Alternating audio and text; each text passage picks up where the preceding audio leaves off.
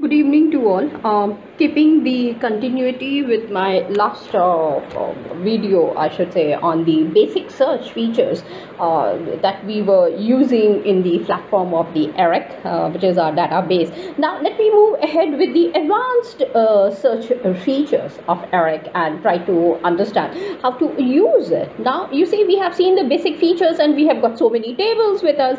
Now, what about the advanced features? Are we going to include certain more information from there or not, is what I'm looking for here.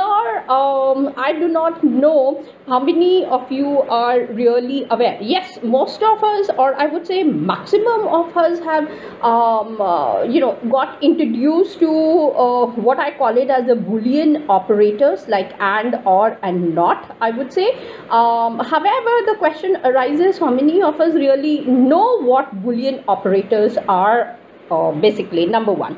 Number two, yes, majority, I mean, there are workshops which are being conducted, and you should raise this question also. Can you please tell us about the Boolean operators? Now, before I can discuss a little bit more about the Boolean operators, I would say let us go ahead and try to understand what exactly are the Boolean operators are, and how to understand them also side by side. Now here you will see again we are going to focus on the verbs. Now here the words that are being used, I will explain to you how and why these things are also necessary. However, I may not be entering into the depth of it. However, try to understand that the Boolean operators are important, and how to understand how to know how many values are there at the back end, what exactly is happening, and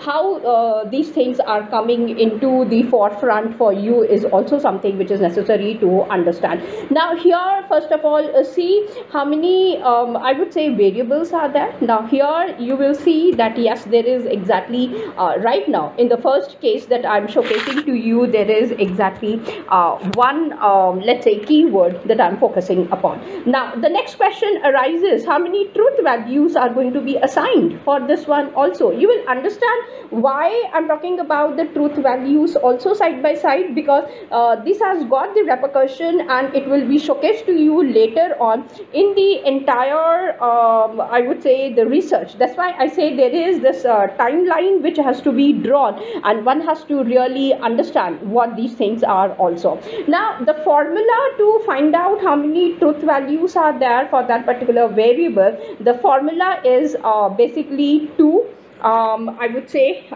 then raised to the power of n. So that what is my formula. Okay, as simple as that, where n is the number of okay, now I'm so sorry, I did not come out of it, so let me just come out of it, where n will be my number of variables, as simple as that, number of variables. Now you see, when I learned all these things, I was very much excited and I was trying to do as much as I can, so why not for each one of you, though I'm not going to give you any kind of an exercises out here to do it, though when I take the workshops or when I'm teaching this particular paper, I definitely go ahead and give the exercises to the students so that they get that flavor of understanding how exactly it is coming in. So the formula is 2 raised to the power of n. So one variable, so 2 raised to the power of 1, that is equals to 2. So what does that mean? P can take exactly 2 values. It can be either true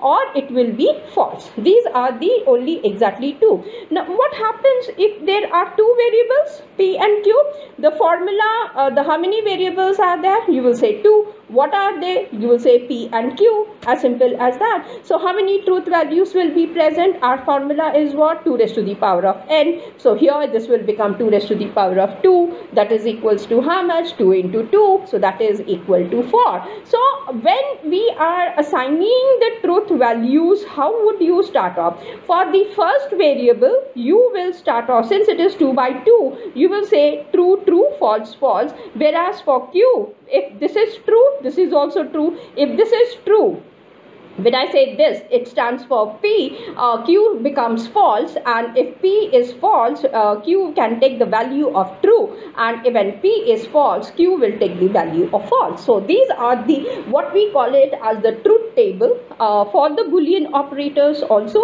and later on you will understand what is the importance of these variables and how the truth values are being assigned and why I should be so much interested. Remember the timeline of your entire research. It's not just the systematic literature review that you are focusing on. It is after the systematic literature review, you move to meta-analysis. From the meta-analysis, you go ahead with the review of literature. From the review of literature, you start building up your questionnaire, whether it is for the qualitative or for the quantitative. And the moment you reach to the qualitative, you design a questionnaire depending upon these descriptors or the variable, and then you start looking, okay, now what is the truth that I have to achieve, what is the objective, how do I come up and say that yes, there is this validity or what I call it as the soundness of my own research. So you will be able to understand and see the connectivity. So I thought this is the better place for me to introduce even these concepts also,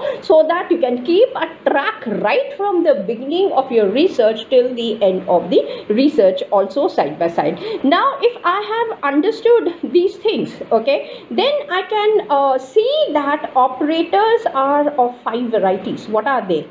And, either, or, not I would call it as the you can say operator. Now when I say uni, that means it exactly works on this one, or we even call it as the mono, or you can say that it works exactly on a single literal or variable. Choice is yours what kind of a word you would like to use it.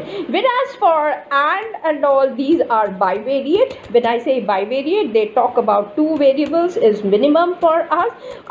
They can have more than 2 variables also, and we will see later on when I would be coming up with a discussion or maybe introduction to these things later on when I'll be explaining to you. Now when I talk about what I call it as the bivariable, okay, let's start off with not operator. Now not means what? If I take my variable as p, not will be what? Exactly opposite. I wouldn't say contrary. Now remember that there are differences between opposite, which I keep telling to each one of you. Opposite, the word is very different to what I call it as the contrary, and there is one more word, contradiction. Now the differences between these 3 things, when you are taking care of your variables, we will see that also. I'll be explaining to you maybe in future, not at the moment. Now when I'm talking about opposite, it clearly means that it has to be in terms of contrary. If this takes the value of true, then it is necessary that not p will be false. It is exactly the I wouldn't say opposite. For example, majority of you, if I say what is the opposite of black, the instant answer is white. However, if I say what is contrary to black, your answer will be not white, it would be non-black. Similarly, if I say what is contrary of white, you will say non-white. Now this comes in very nicely through set theory, and we will understand these things also later on. Now for the time being, try to understand that yes, there are few Boolean operators which are used especially for this, and the most common ones here are and, or, and not. Okay, using and combines the terms. That means you want both of them to be true. Just now I explained to you, and the search is made according to them. If you are using or, it means either term to appear. For example, let's say if I come to let's say your place.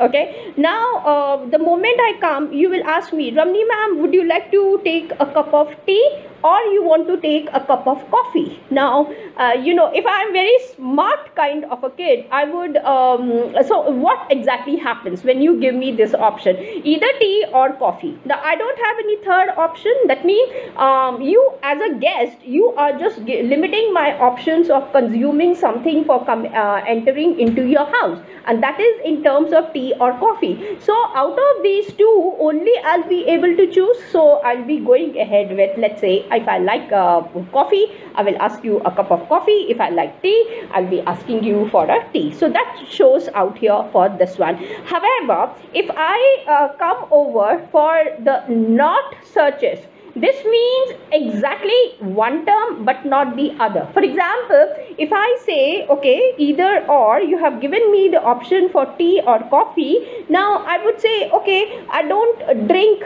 tea.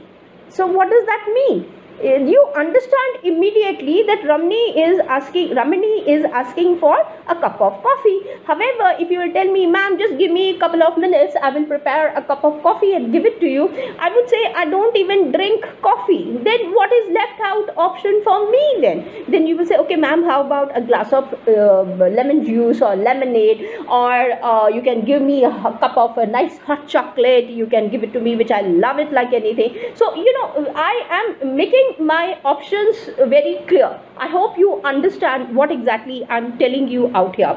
A common reason to use not is when searching for Greek life in higher education. Now this is their example. I have given you my example, so you can read it from here so that you would be able to understand. For example, if I am let's say talking about partition literature, I'm writing a paper on partition. Now when I'm talking about partition, do I have to include even migration? Partition, just think about, during the partition time there was a lot of migration. Can I say, am I right in that, or should I say that yes, there are a lot of people who came who were partitioned between the two countries? Now, so using the word migrant, is it right for me? Think about in that manner. So here you can even go ahead and you can do that basic advanced. I wouldn't say basic, I would say advanced. Now this would be much more clearer the moment I come over to Google scholarly search, and you will be able to understand. Immediately after this, I would be going ahead with the Google scholarly search itself only, and we will see the basic search, intermediary, and the higher searches using the Google search itself. Now retrieving the full text, I have told you, you can look at this particular place. Let me just go ahead and showcase to you, let's say, collection, and I am now interested on online education, which I'm working right now. So this is my basic search. Here I have got download full text. I have got this one. This is how I'm going to retrieve in case I have got the access to it.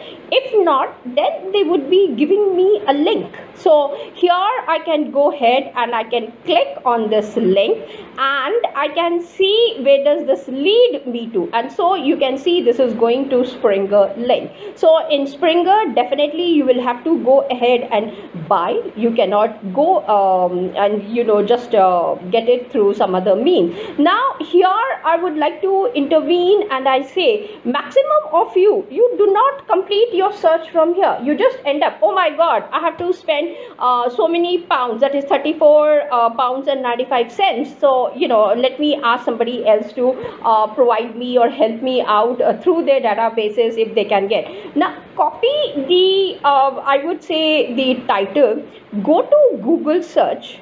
Okay, just copy paste, come to this one and see this is the link Springer one that we have got. Then we have got this one Eric, and I have seen in Eric also I got it as a link, direct link, however not the access to this one. Then iBook Pub, Now just click on this one and see, is it the same paper by Suha that is coming in, and can I go ahead and get this paper? Here the link is there for you. If it is the same paper, no, this is basically for something else, so I don't think so you can get it. Oh no, it is the same thing, analyzing complexities, and this is, let's see who is the writer.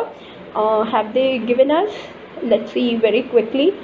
Okay, no, I don't know, they haven't mentioned the name of the author out here. Okay, let's download and see what exactly am I getting it. Now this is no title, nothing, download this one. So where is it taking me to? Now you can start your download in 20 seconds.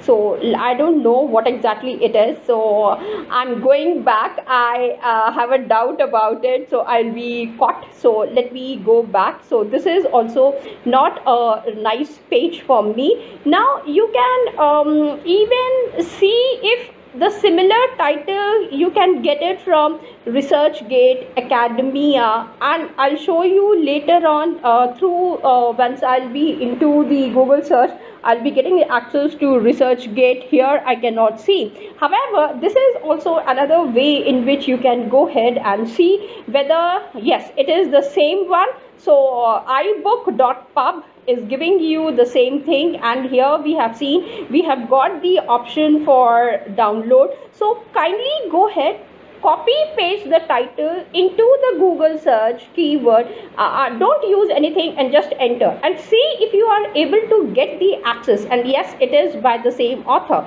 So if you click on download, you would be getting the access to the paper, and then you can go ahead and here you can just say I'm not a robo, I'm putting it in the public domain, and here we go, you can download the PDF and nobody can now cap. Now there the paper has come for you, and you click on this and check it out. And yes, it is the same paper. Analyzing the complexities of online education systems, a systems thinking perspective by Suha R. Tamim. So here we have got the paper and you have seen. So what I am telling you is that spend some time. Don't just assume that okay, I may not be able to get it, so I cannot do it, so let me ask in the forum or the community or the group to kindly download the paper. Why don't you try it out all by yourself? Okay, so this is how the things are there for you, and you can catch up from there. So here we have got, now what is the summary that they're telling you. So here you can see that alternative ERIC access routes are using ProQuest. Now here I need to add something else before I can wind up the advanced search through ERIC, and that is ask somebody if they have got the access for ProQuest, Ebasco or Ovid. I know maximum of the institutes or the universities or the educational colleges, they have got the access to Ebasco. Why don't you request the librarian or one of your friend or a ex-colleague who is working over there, you can request them to search out and send it. That's a better option for you. Or if you are let's say somewhere closer to Delhi or Amritsar or Chandigarh, there are universities where they have got the access to the majority of the databases. You can go to that particular library, spend some time in that particular library. Like I have got let's say iCard, and whenever I visit, let's say, Lovely Professional University, and I know what exactly is there, because when I went to Lovely Professional Universities, after the workshop was over, I jumped into the library because they gave us the access to the library, and I asked them what kind of a database they have got. So there were certain databases, and they were able to do and carry a pen drive with you. That's what I would say. And similarly, Hisar, what is this university? Guru Jambeshwar University, they have got this access to JGate, which is a wonderful database. and the individuals who are working in that library are also super people. They're simply awesome, and I really thank them like anything, both at the lovely professional university as well as the Guru Jambeshwar University. And they did the entire thing, and I would say within 3 hours I got access to 30,000 research papers, articles, books, I don't know what not, and they downloaded it, and simply they asked me, ma'am, do you have a pen drive? Unfortunately, I could not carry the pen drive, so they went out of the way, they purchased it for me, they came back, I gave them the money, and in that pen drive, imagine the entire data was present. So my sharing of this experience is not because I was very happy and I got it or I thanked that particular university. Thing is that it's good to know when you are visiting to a particular workshop or FDP program,